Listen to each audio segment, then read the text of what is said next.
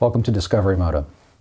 In this video, I'm going to share my thoughts on the Mosko Moto Ectotherm heated jacket. This is a pretty new item from Mosko, and I actually haven't seen very many independent reviews out there on the web yet, and so I thought I'd share my thoughts in case they may be helpful to any of you that are considering purchasing this jacket. The idea here is to combine two cold weather riding layers into one. A nice electrical heated jacket for riding in cold weather with a nice sort of puffy down type jacket for when you're off the bike. I should say before I start that I'm kind of a big Mosko Moto fanboy. I think all their products are just incredibly well thought out, really well designed. The construction quality is always just bomb-proof. I've owned a number of pieces of their luggage over the years, and in fact, you can see one of my favorites here, the Nomad tank bag on the bike behind me. I think the Ectotherm really lives up to their reputation for design and quality. So let's dive right into it. The shell is made out of nice ripstop material, and it feels, pretty substantial, pretty rugged. I think it wouldn't easily get torn or snagged or punctured.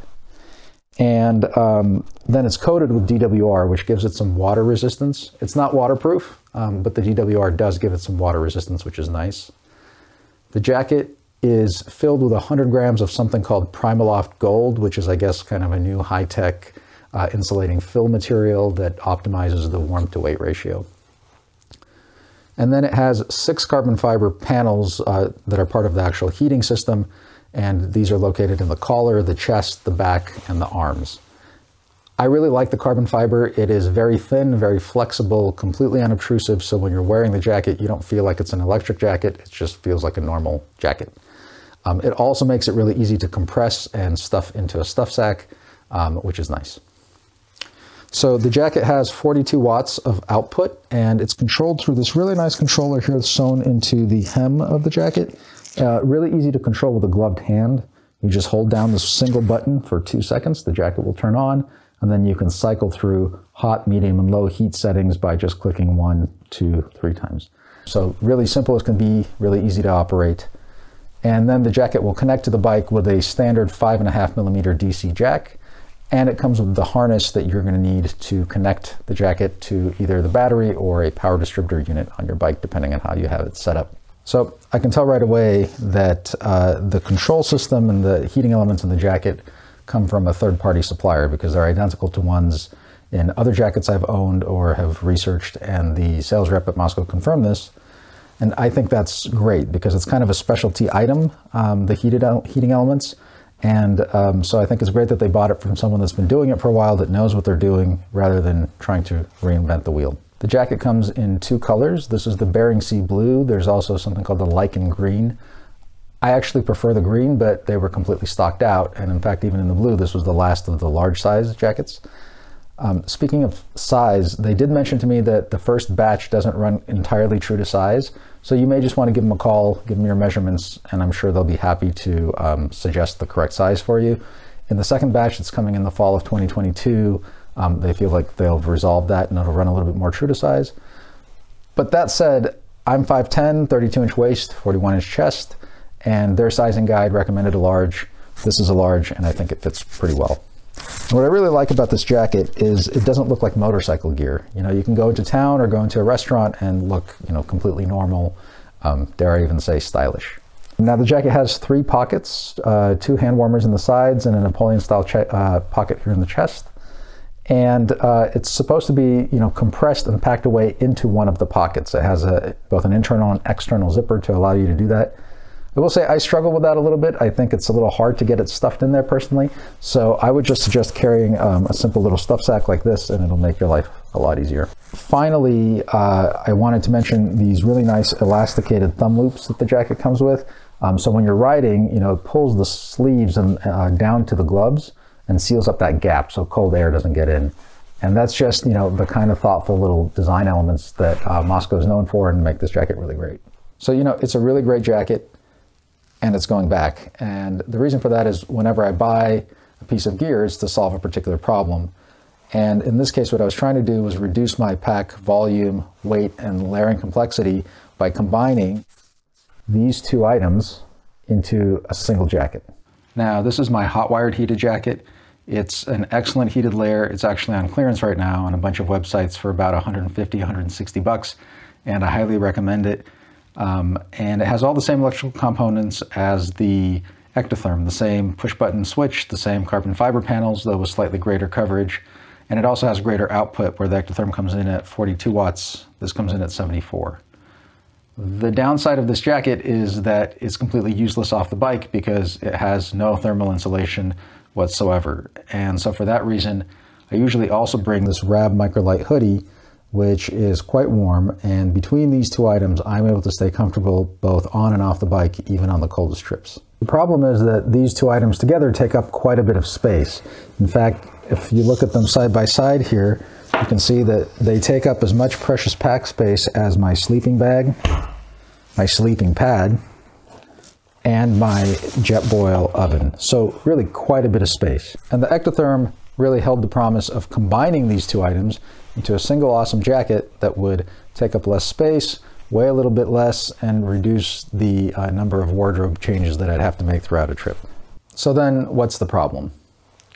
Well, the problem is that when it's not powered, the Ectotherm is just not warm enough. Where the Rab keeps me comfortable down into sort of the mid-20s, I went for a walk in this jacket in 45-degree weather, and I was already getting kind of chilly.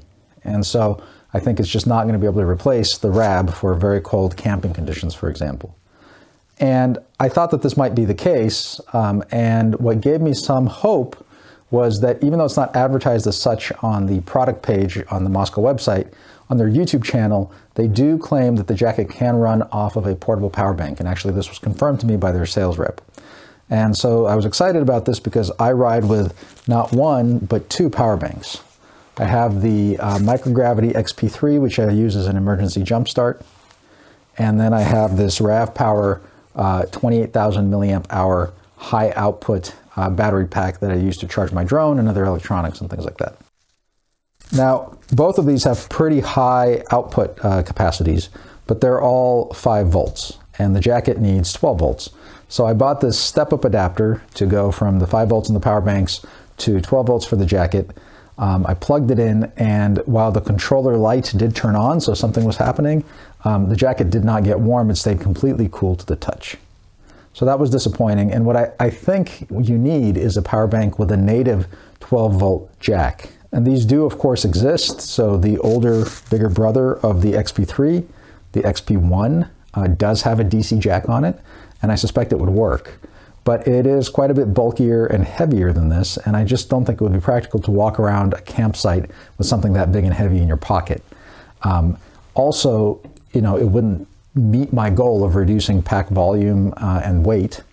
And then finally, they're pretty expensive. It's about 130 to 150 bucks for the XP1. And so that would, you know, increase the total cost of the jacket setup by about 50%.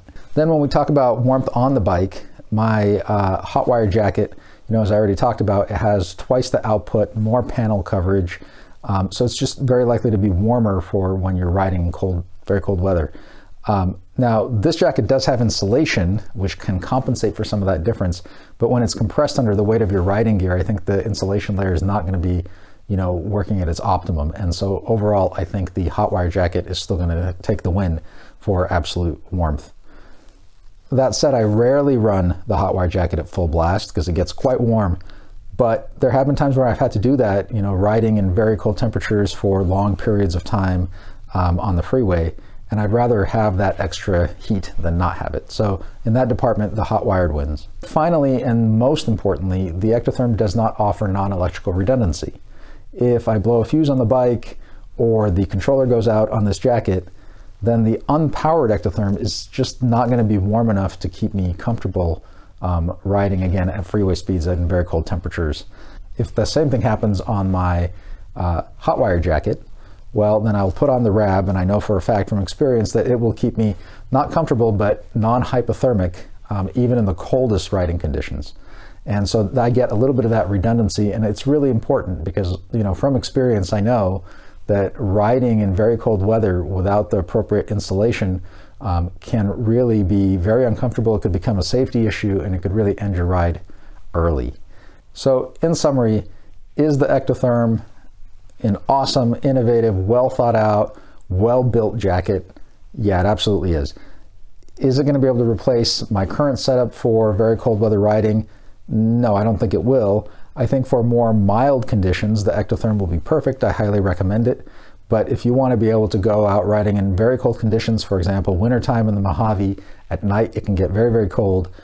I just don't think it'll cut it. And so for that reason, it's going back to Mosko tomorrow. And given their current backlog, I'm sure it'll find a happy new home very soon, maybe with one of you watching this video. So I hope this was helpful. If it was, please consider liking or subscribing. And I invite you to check out some of the riding documentaries on the channel. Otherwise, I'll see you next time.